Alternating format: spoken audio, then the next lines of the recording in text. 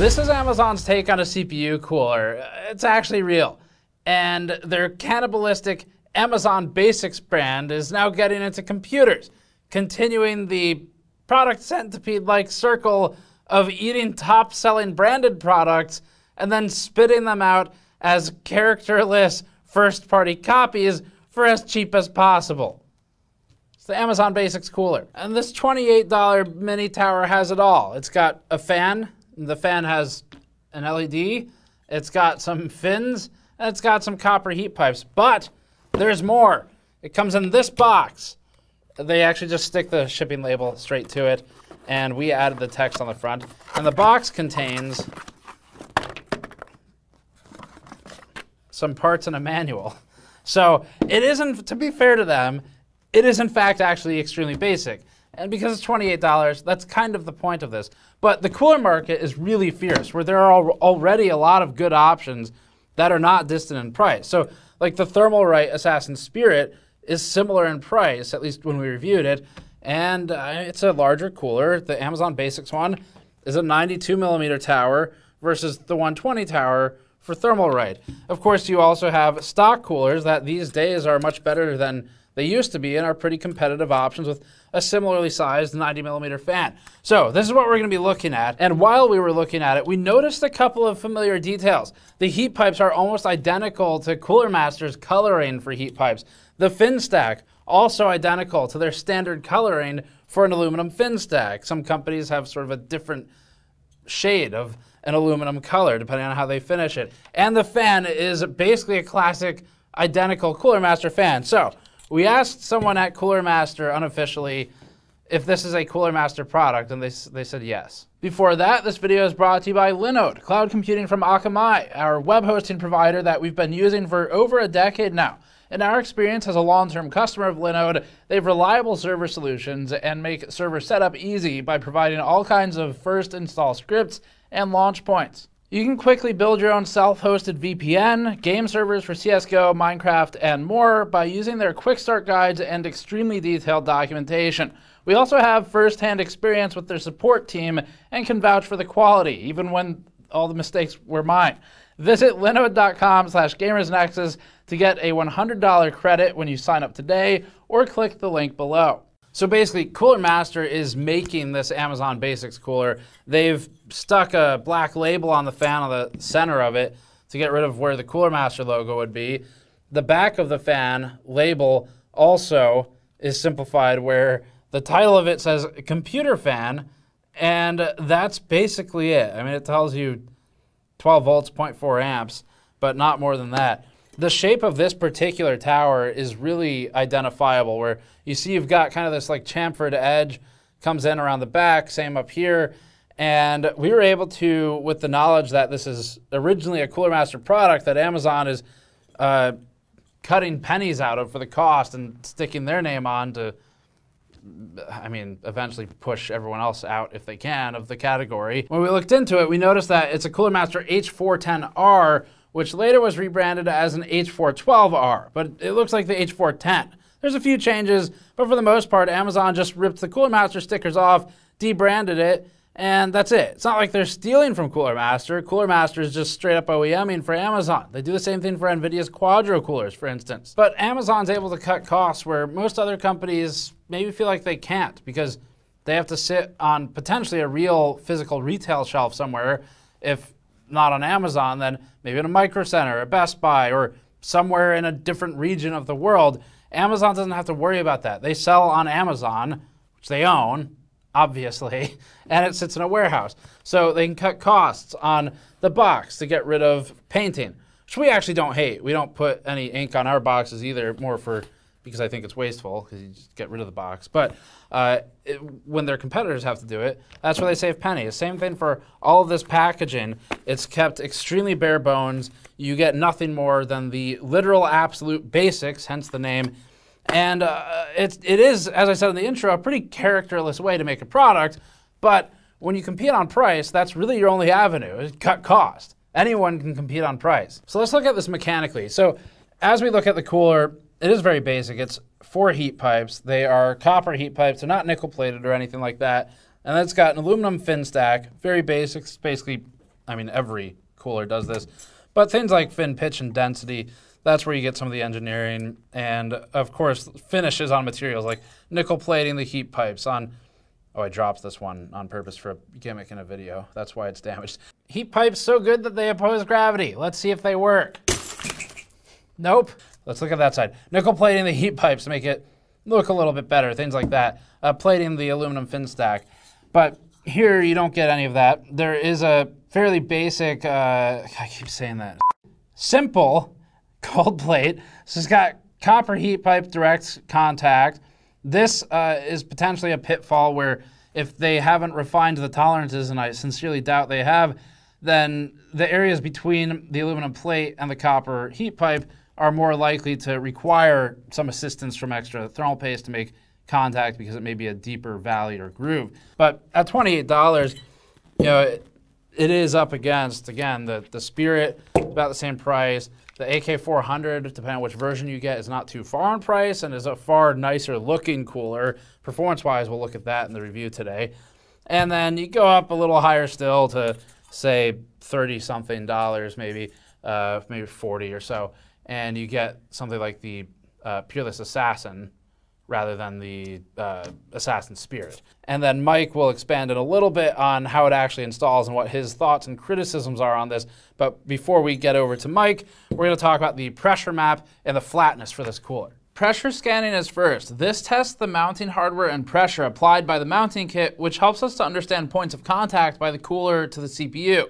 We use carefully calibrated scanning tools for this that were made affordable thanks to all of you who support us on Patreon over at patreon.com/gamersnexus. Thanks for all of your help, and we just posted a new behind-the-scenes video exclusive for Patreon backers over there. Since the CPU is powered off for a pressure test, it actually doesn't matter what CPU we use to mount it to. It's just a test vehicle. So for this one, the 3950X scan presented extremely poor contact. We're relying on thermal paste entirely to bridge the gaps here, which means that this cooler will perform significantly worse if you have bad paste spread. We apply our paste manually and spread it over the CPU, so it's no problem for our tests. It's just something you need to be careful about. There's one good point of heat pipe contact at the bottom of this scan, partial contact on the top pipe, basically none without paste at least on the second pipe, and some on the third. Adding the 3800X scans, it's basically the same, just with another CPU. So it's not a matter of an individual CPU, but the cooler itself is just making poor contact everywhere. This is actually the worst scan of a CPU cooler that we've seen yet. Flatness is up next. For this test, we measure from a known 0 point to test for depth in microns. The most important part is that the flatness is consistent from point to point, not necessarily the absolute depth. And this is the chart. The wider the box, the more range there is point to point. That's the median, and these are done in quartiles. The highest point isn't necessarily damning as long as the box itself is narrow. In this instance, the Amazon Basics cooler is one of the worst we've tested yet again. The flatness has similar peaks to the Assassin Spirit, which breaks the bounds here, and to the Freezer 34. However, both of those had excellent median results. So the boxes, being thin with those, indicate overall a flat contact patch. The A500 by Corsair was the previous worst for median point-to-point flatness, and that was due to a design error where the heat pipes weren't smoothed equally. In the instance of the Amazon cooler, the deepest pits are mostly in between the direct heat pipes and the aluminum plate that surrounds them. That's fine if it's all filled with paste, and in our testing, it is. But higher-end coolers typically have tighter tolerances here and smaller gaps, and that's just the obvious trade-off for going cheap. You lose quality somewhere. This was clearly it for Amazon or Cooler Master. Now that we know about how the mechanics affect the cooler, we're going to go over to the installation and criticism of the mounting mechanism from Mike. Welcome back to another installation segment. Let's go ahead and jump in. Out of the box, it's going to come to you like this with no brackets installed. So we're going to go ahead and take the fan off, which is actually, it's very easy to install and uninstall. I actually really liked that. And we're going to get these brackets installed. So both the Intel and AMD have two brackets that install from the bottom here via one screw that holds them into place. Go ahead and walk this backwards. So you might be noticing, I don't know if it's apparent or obvious in the footage that's being collected right now, but this screw is off at a little angle, and we will be talking about that a little bit later. Okay, so the brackets are installed. We're ready to move on to putting it onto the motherboard, which I so conveniently have ready to go right here. So you're going to remove your AMD stock brackets, which I didn't have screwed in. It's almost like I planned this. And then we are going to, oh, we've got to apply our thermal paste. Can't forget that. All right, and now we're going to put our cooler into place on the CPU. So this cooler is directional in quotation marks. The front side of the cooler, or the front face, is larger than the back. The back tapers, so the fan can only be mounted on this larger face. So we're going to face that towards the RAM. I'm going to place that down. I'm going to hold this AMD bracket up so that I can rest the cooler on it. And I've got those lined up now, so I'm going to go ahead and start all 4 corners of this cooler in their respective threads. Okay, and that's all started. And now I'm going to go alternating diagonally across the cooler. I'm just going to start tightening down all 4 corners here. All right. And this cooler you can tighten down until these go snug, and it's totally safe. I actually kind of like that. It takes out any kind of guesswork on the installation. Next, you would go ahead and install your fan, which I will do because it's so quick and easy with this fan. I actually really liked this, this fan's plastic clips. I'm normally not a fan of plastic for parts that you have to pry on, but this seems pretty substantial and does a pretty good job. It's easy to take on, easy to put on and easy to take off. The Intel brackets install identically to the AMD brackets. They thread in via 1 screw each from the bottom of the cooler. And of course they included an Intel backplate. This one's plastic, but it does have the adjustable holes for Intel 1700 and 1200 socket types.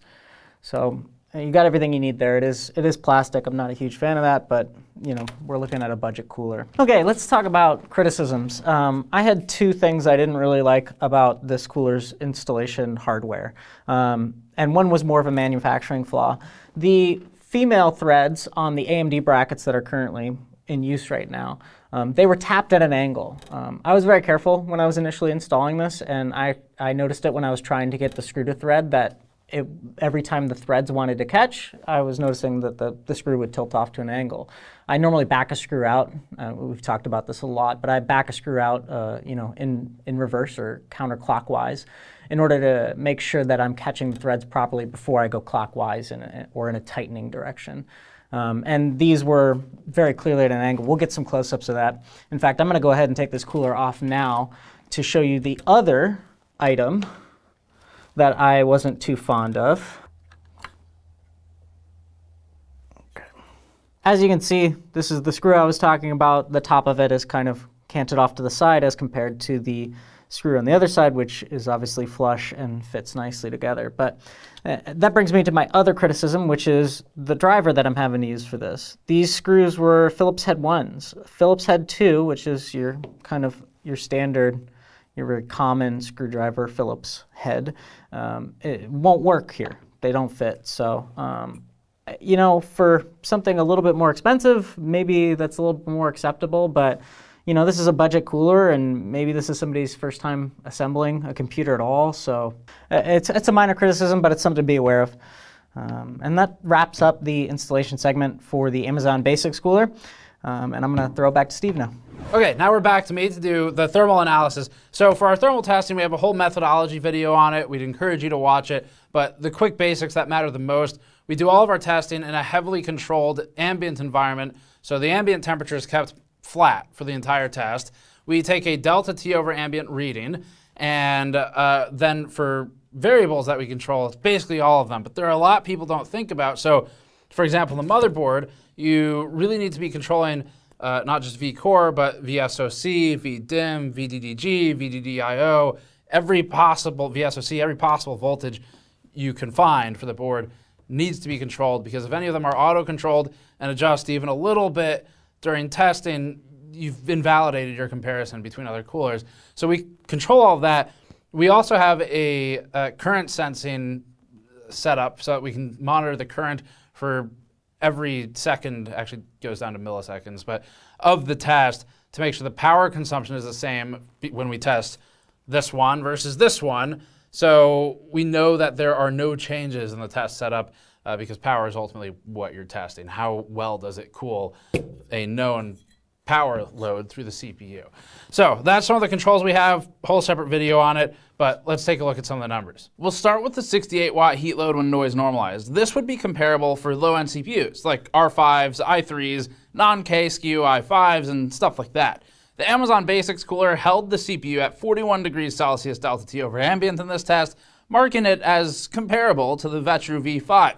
Despite the V5's initial budget-oriented success, it's been largely outmoded by other coolers. That's the risk with competing on price. Someone, especially Amazon, can always be cheaper. The Amazon cooler is significantly better than the 35 dBA noise-normalized AMD stock cooler results, including the Wraith Prism and the Wraith Spire. The 11-degree reduction against the Spire makes it actually a meaningful upgrade. And compared to higher-end options, the Thermalright Assassin Spirit, which was about the same price actually, runs 3 degrees cooler. That's significant when the heat load is this low, as there's really not much room for better coolers to stretch their legs. The 100% fan speed test is uncapped, so louder coolers can propel themselves to the top of the charts. However, the Amazon cooler already operates close to the 35 dBA normalization we perform, and so it has little change. The Amazon cooler held the CPU at 40.5 degrees Celsius over ambient, only a 0.5 degree change on average from the previous results. That has it in the same hierarchical positioning, so the Vetru V5 now holds a 1 degree lead, but it's noticeably louder at 43 dBA. The Hyper 212 versus Amazon Basics, or effectively Cooler Master competing against Cooler Master here, runs 1.3 degrees better. The Assassin Spirit maintains a leading position at a similar noise level, while the Scythe Buma 2 keeps its impressively efficient ranking with the best noise to thermal results on this particular chart. The only thing that beats this is going to be liquid coolers, which are tested on higher-end CPUs. But for comparable prices, the Spirit would be the closest, and then probably the $15 Coolest cooler, and then the $20 to $30 212 variants, although those are also pretty outdated. Time to move to a denser chart and higher heat load. This one tests 123 watt CPUs, so R7s and some i5 SKUs and non-K i7 CPUs land here, depending on generation. This will also push the cheaper coolers to their limits. The Amazon Basics cooler is the worst one on the chart. It's at 63 degrees Celsius over ambient, but it's within error of the Vetru V5. The best single fan air cooler here is the Noctua NHU14S with its 140mm fan, and then the Assassin Spirit, which is closer in price. The Spirit is nearly 5 degrees cooler than the Amazon Basics solution, which is a big jump considering the equivalent price.